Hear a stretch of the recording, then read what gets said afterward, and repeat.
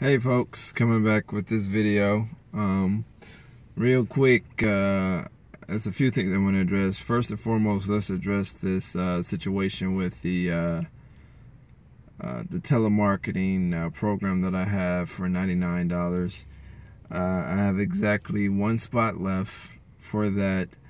But here it is, folks. Let me talk on this for a split second.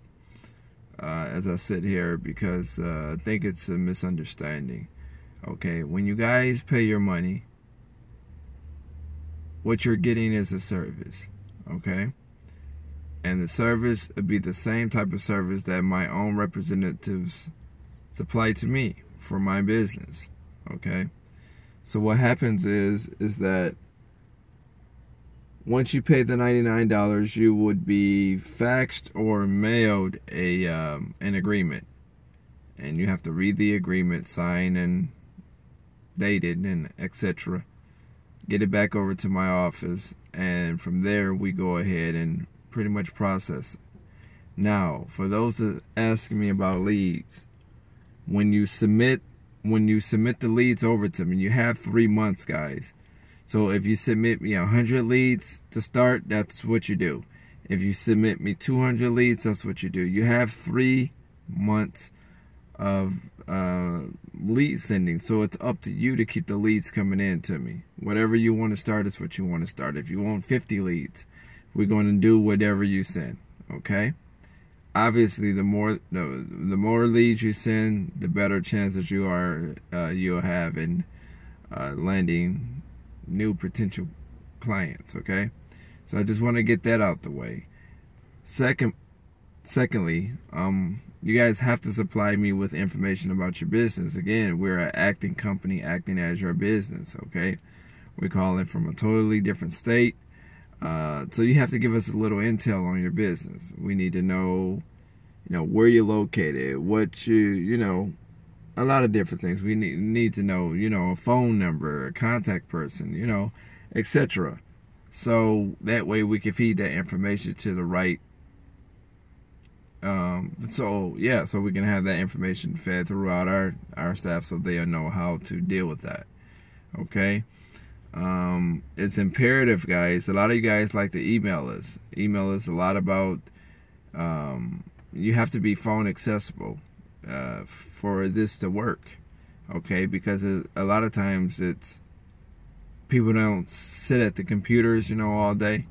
Whereas, if you got a mobile device, it's easy for us to call, Even now with texting isn't good, because texting can be misunderstood. I can text you right now, and I might mean it to go out one way, and you might receive it another way. So when you read it, you might think, oh, I'm talking one way when I'm really talking another way.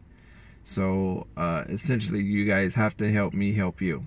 Okay, this is the best deal on the internet. No one is doing this for 99 bucks. I'm doing it because a lot of you guys say you need help. A lot of you guys, I'm pretty positive that I can help you. I know the verbiage, but I have to know, again, a little information about your business. The script part, I'm not worried about. Okay, we have that down to a science. Okay, with my people, we do that all day, every day. Okay, so I can say approximately, maybe more, usually not less, but maybe more.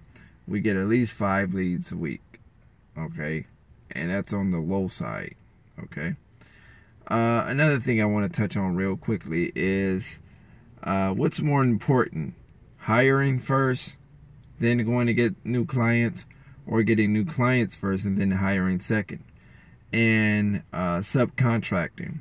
Should you sub the work out to maybe like a mom and pop type of situation where you just sub it out and then you give them a 1099 at the end of the year, or should you have employees? So I'm going to touch on all 3 of those things real quick. First, let's start with employees, okay? I'm in favor of employees, okay? Here's what I know. Sometimes if you 1099 someone and they don't file, they can actually fall back on your business in some states, okay? So you want to check with your accountant or your regulators in that state to know, what the laws of the land is in your area in terms of subcontracting work out, okay? Because at the end of the year, again, you get 1099, but if they don't file that 1099, right, which means they would essentially owe the government money back because you pay them up front, right? You paid it up front, you didn't take any taxes out. So it's like just paying under the table. You just give them all of the money, and then you 1099 them, and then they file that at the end of the year, okay? But if they don't file, a lot of times that could fall back on your business. I'm just let you guys know. Again, you have to check in your area what the rules and regulations are.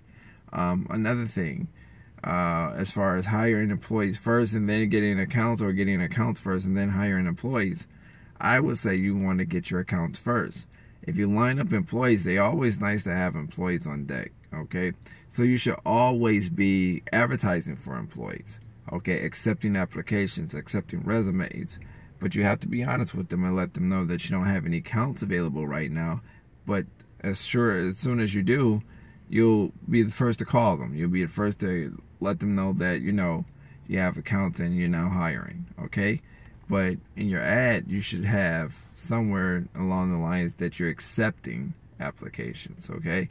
Or you're accepting resumes, okay? So when they send them in to you, you file them, and then when you get a new client or a new contract, okay, you can at that point go ahead and start calling some of the people who submitted you resumes and who submitted you apps. I found it to be very easy for me to do it that way, so that's the way I do it. But we always accepting apps, even if I don't have any placement for them at the time, okay? So I just wanted to go ahead and do this quick video. I just wanted to touch on a few things that I thought was very important. Again, to recap, for the $99 telemarketing program that I have available, we have one spot left. We have one spot left. And again, I said I was going to do 10 per 90 days. So every 3 months, I'll do, you know, 10 more than the next 3 months, okay?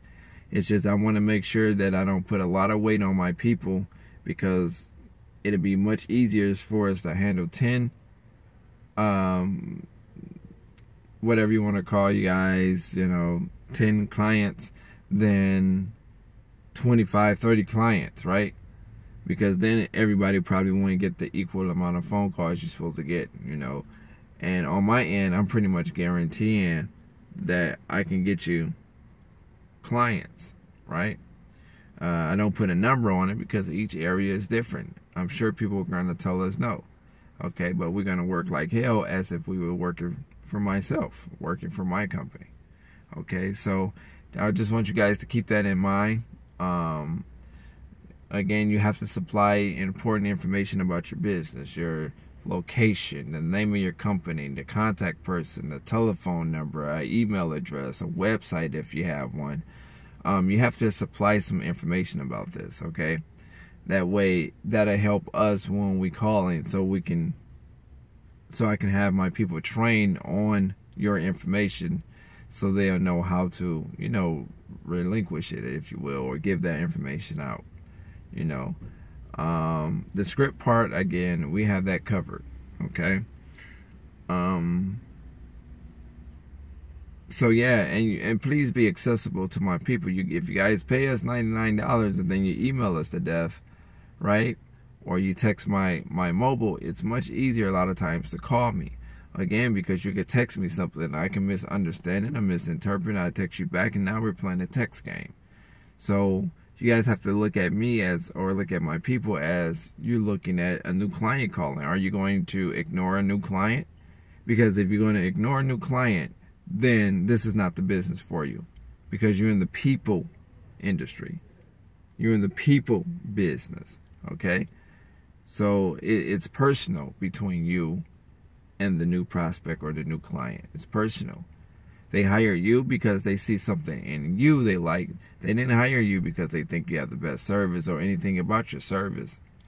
They're taking a gamble on you because you are the product at this point. Now, once you start performing the service, then they can evaluate your service. But at this point, you are the product. So they just take an interest in you first and service second. That's just the way I see it. That's just my analogy behind it. Okay. So again, I hope you guys understand what I mean about the $99 telemarketing program that I'm offering. Again, I have one spot left. Whoever want it, again, it's $99. Just give us a call, or you can call me directly at 419-777-9197, or you can call the office. You guys have that number. You can email me, and we can give you the details there.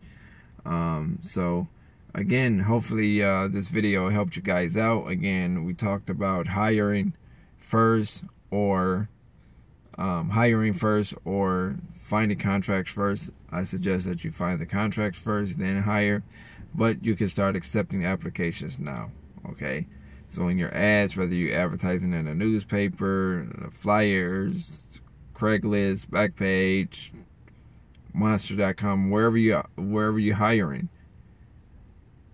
you just let them know that you're accepting applications. Okay, you put that in the ad, or you're accepting resumes. Okay, and then you just build your resume list up, or whatever. You build your application list up, and then once you start getting new accounts, you can start calling those people from those apps and see if they're still interested in the job.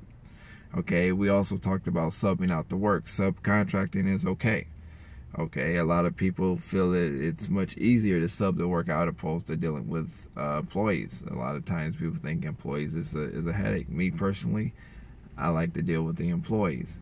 Okay, subcontractors, a lot of times you find them rotating a lot because they just sub, and they might sub for you, and they might sub for another company. Even if you put them on a contract, I mean, you still don't necessarily know what they're doing. I mean, employees can do the same thing, but you already know they're employees, right?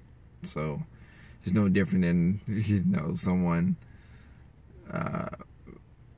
let's put it this way. I had it both ways, and I found employees be more loyal to me and my company than a subcontractor will. So you guys can take it for what it's worth.